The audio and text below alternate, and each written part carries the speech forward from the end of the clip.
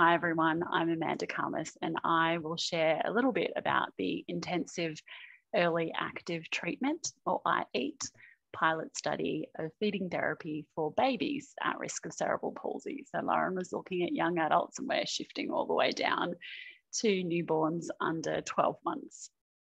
And this study forms part of my PhD. So as Lauren spoke about, a successful and safe swallow is a very complex motor task. It actually requires coordination of 31 pairs of muscles. So it's not surprising that people with cerebral palsy who have trouble controlling their muscles commonly present with oropharyngeal dysphagia or difficulties with eating, drinking, and swallowing. And dysphagia increases the risk of aspiration pneumonia caused by food and fluid entering the lungs, and is a leading cause of death of in people who have CP. Muscle and bone development in people with cerebral palsy are already impaired, but then you add insufficient nutrition that inevitably comes from dysphagia, which further impairs this, as well as their growth, their cognition, their general health, and their immunity.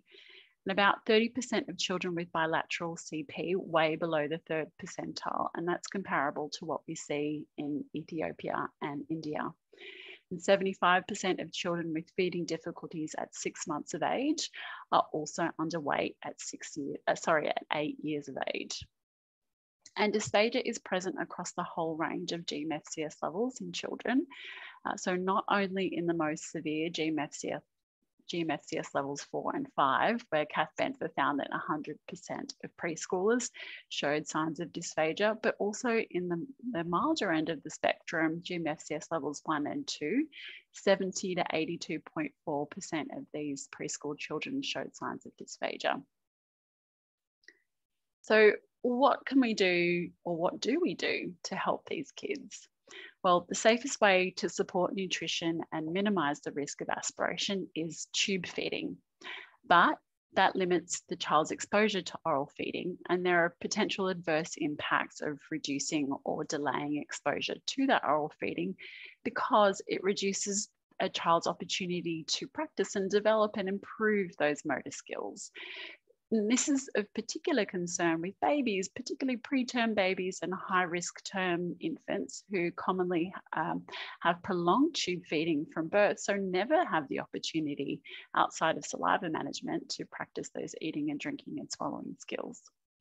So do we know the best way to improve feeding and swallowing in infants with CP?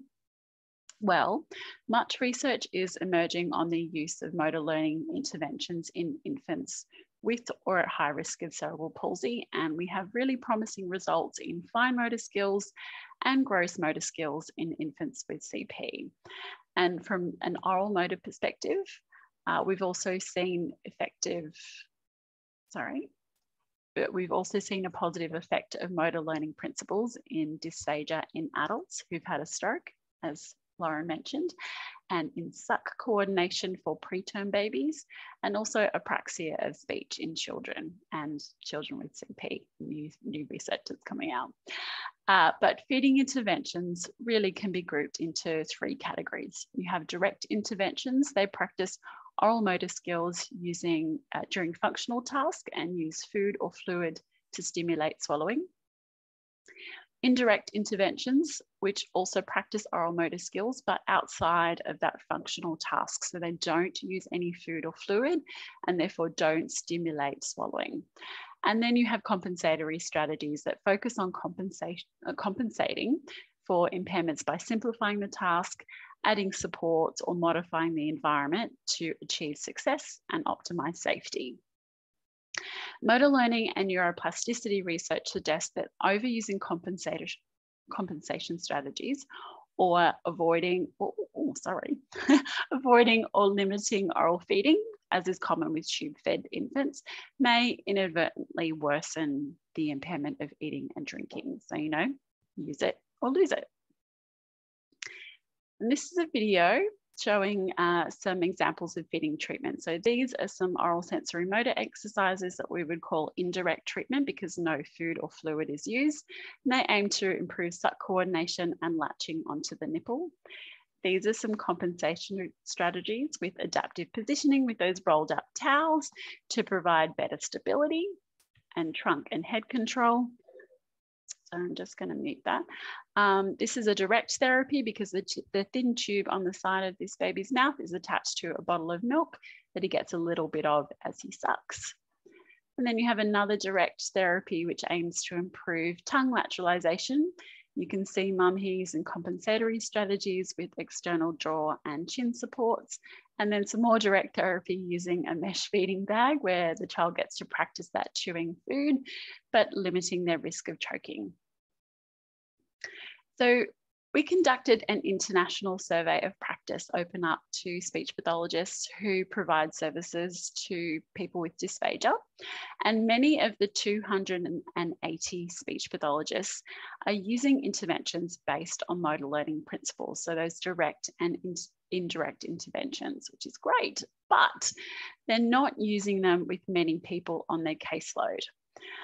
And compensation is by far and away the most prevalent intervention that speech pathologists are using. And it makes sense because of the serious consequences of dysphagia. Compensatory strategies often immediately improve feeding safety and reduce the symptoms and risks. But compensation is not treatment. It doesn't target skill development specifically.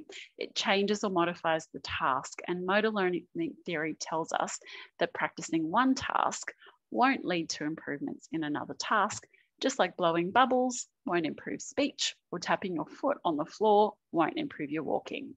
So we were asking ourselves, what would happen if we challenge the swallow?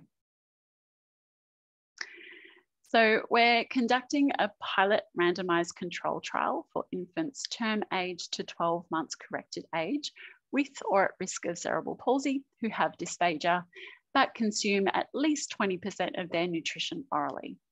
And we're comparing our intensive early active treatment, or IEAT, with standard care over 12 weeks of therapy.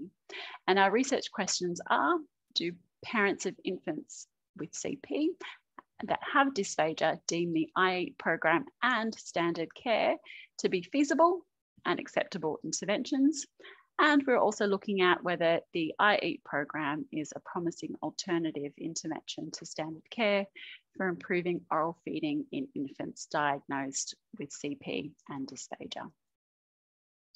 So we've translated those motor learning principles from adult dysphagia literature that Lauren also discussed to try and safely target feeding skills for infants with cerebral palsy. And it's been a real challenge because a lot of that adult literature requires the ability to follow complex instructions. And the pediatric literature focuses on non-nutritive tasks like exercises with a pacifier or chewy tubes that don't fit with that principle of specificity and don't stimulate swallowing. So the principles of motor learning relating to feeding for infants are repetition. So starting really early, under 12 months, and practice those skills as often as possible. You want the practice to be functional, as close to the meal task as possible. So those direct interventions that involve food and fluid and swallowing, obviously while closely monitoring safety. And you want it to be that just right challenge. So not too hard, not too easy, just right. So simplification, compensatory strategies can be really helpful here, but those skills need to be reassessed frequently and compensation titrated down as soon and as quickly as possible. You want to try and generalize those skills to real meal times as soon as you can, and practice skills during many snacks throughout the day with one food, and then maybe transitioning to another food in one environment, and then generalizing to other environments and different foods as quick again as you can. And then you need incentive. The kids, right? They need to be attending. They need to be enjoying their meal, especially if they're tube feeders or have had lots of noxious stimuli with hospitalizations in the past. You want it to be fun, child-led and play-based, and you want them to be with their family during these practice sessions and meals. So in the IEAT group, we have infants 0 to 12 months of age with or at high risk of CP plus dysphagia. And they are receiving 4 twice weekly home visits, followed by 8 weekly home visits at the infant's home, obviously.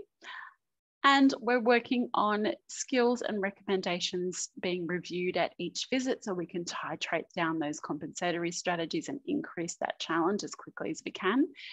They've got 15-minute stacked challenges 3 times a day, so they're getting lots of practice, and then 3 main meals to generalize those skills when they've mastered them. And then those demands are progressively increased. And from our survey, we found that standard care is generally seeing the infant once every 2 to 3 months in a hospital clinic or outpatient clinic. And the interventions recommended tend to be compensatory strategies. So the children in our IEAT study would receive whatever standard care their speech pathologist will prescribe, but this is just an example of what the general standard care is for these kids.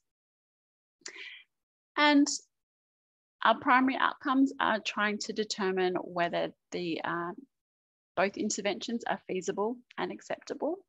So we've asked questionnaires to determine that, and also looking at family stress. So we've calculated their oral intake during and duration of meals and the need for compensatory strategies and monitoring their chest health and their growth.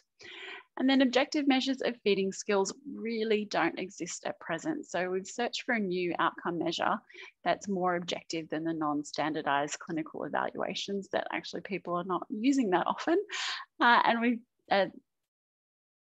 and what clinicians tend to do are based on their own clinical knowledge. So outside of video fluoroscopy, which isn't feasible to repeat in the short 12 weeks of the intervention program because of radiation exposure, we had chosen fiber optic endoscopic evaluation of swallowing, or FEES, which is the only other instrumental assessment that's available. But unfortunately, because of the COVID pandemic and the droplet risks of using FEES and nasendoscopy, we've had to cease that part of the study. And we've developed an assessment protocol and gone through training of using ultrasound as a possible option for visualization of the larynx and the vocal cords. And it hasn't been used before, but we are in the process of examining whether we can compare ultrasound simultaneously with video fluoroscopy. And so far, we're actually seeing quite promising results. So it's exciting. In the small anatomy of children, I think we'll have more success than you might in adults. But these are interventions that, assessments that we're exploring. Okay.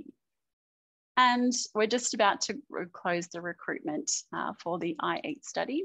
So we're not yet at the point of analysing the data, but the preliminary results are already supporting our hypotheses, which are that parents receiving the IEAT program are reporting an improvement of their feeding impact swallowing survey, which is the measure of family stress during meals. The infants in the IEAT program are consuming more.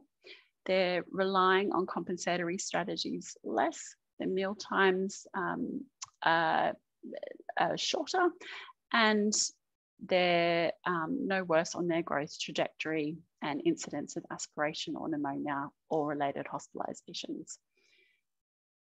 So all very promising results, but there is a lot more to come. So keep your eyes and ears peeled. And I would like to extend a huge thank you to my super supervisors, Iona Novak, Kathy Morgan, and Nade Badawi, University of Sydney, CP Alliance, Children's Hospital at Westmead, and of course, CP Achieve. And if you've got any questions about today or any of other CP Achieve webinars or information sessions, you can email them at cp-achieve@mcri.edu.au. Thanks a lot.